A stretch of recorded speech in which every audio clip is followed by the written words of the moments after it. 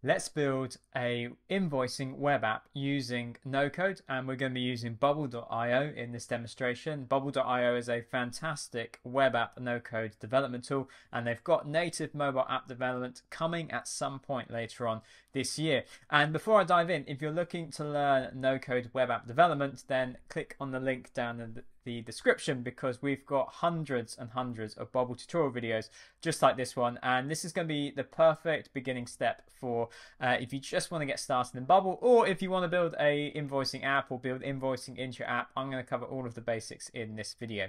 So I'm met with the Bubble editor here, and first thing I'm going to do is set up a data type. And so this, you can think of this as like for a Google Sheet or for Excel. This is a sheet. It is its own table within the broader app. So we'll say invoice.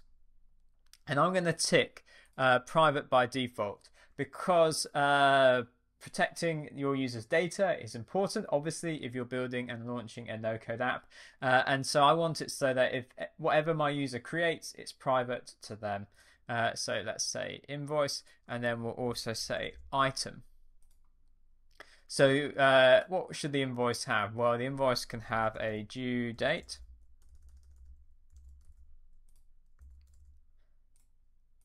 And it's going to have a list of items. So I say items, and then I take, not from any of the basic types, but from the data types that I've created, my item. And I say that this can be a list. Perfect. And then item will say it will have a description.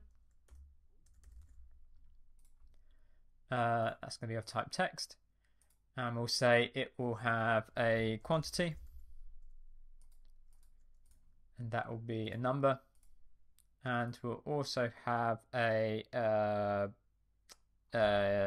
price, or individual price. Yeah, that will also be a number. Okay, so I've got the basics in place. Let's add in a button and create an invoice. This is really how quick and easy it is building a no-code app with Bubble, because I'm just going to add in a button. In fact, let's set this up so that the layout is just a little bit better. So I'm going to change this into a column. I'm going to group this in another column so that I can put some padding around it. Here we go. And let's put this in the middle. I'll say create invoice. Now, I want to do something when this button is clicked. So I'm going to say add a workflow, and then go create data, create a thing. What I do? I'm creating an invoice. So let's create an invoice. And are there any fields we can set at this point? No, there aren't. I am going to, though, add in a input, because I'd like to give the invoice some sort of title. So let's add in an input here. And I'll say describe your invoice. Make it last, also center it, and let's just add a small bit of spacing between them. Actually, that should go above it, shouldn't it, really? If it's going to be a form, describe your invoice. Right. So now when we go in here, create a new invoice, there is a field that I want to edit. I'll call that description. And we've basically got a Bubble form, because I now say, well, the description is my inputs description's value. That's it. So that's going to create an entry in the database. Let me demo that to you. So if I click preview, so I'll say test 1, create invoice. It appears like nothing's happened. That's because we've not said that anything should happen on the front end for the user. Because if I go into close, and then data, and then app data, invoices, we now have got that invoice in there. I'll leave that in place. So I now want to show a list of my created invoices, and to show a list I need to use a repeating group.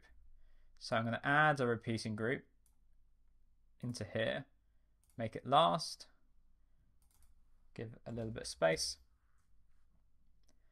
and what's this going to be a list of? Well, it's going to be a list of invoices, And where do I find those invoices? Well, I'm just going to do a search in the database for all invoices.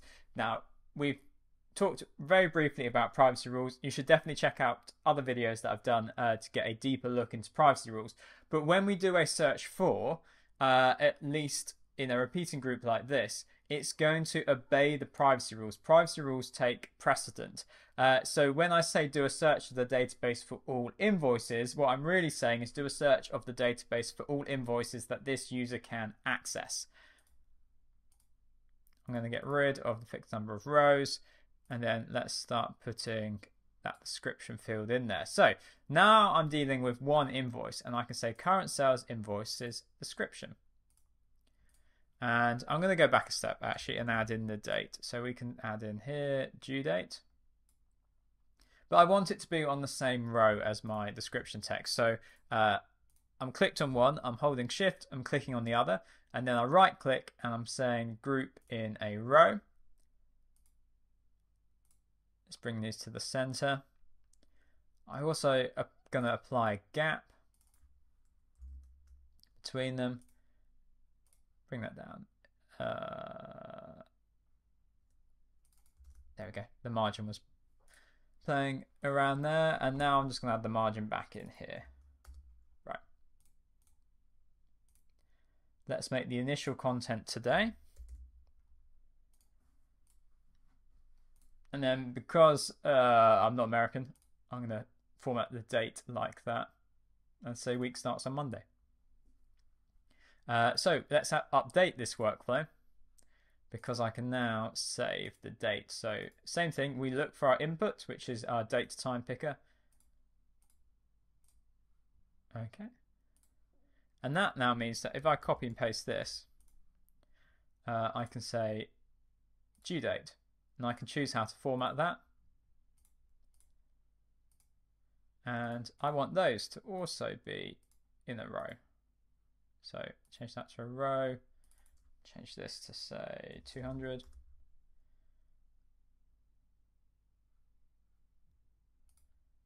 Okay, so now if I go back to the preview, I can see there's item 1 in my repeating group, and ooh, not that one.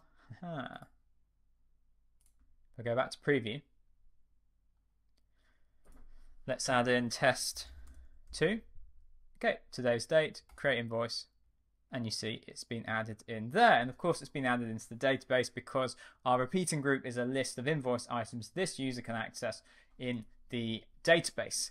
I'm going to finish this video here because I'm going to record an immediate follow-up video, which will be part 2, which is we need to be able to click through and view one invoice and start adding items to that invoice. So join me in part 2 to follow how we do that.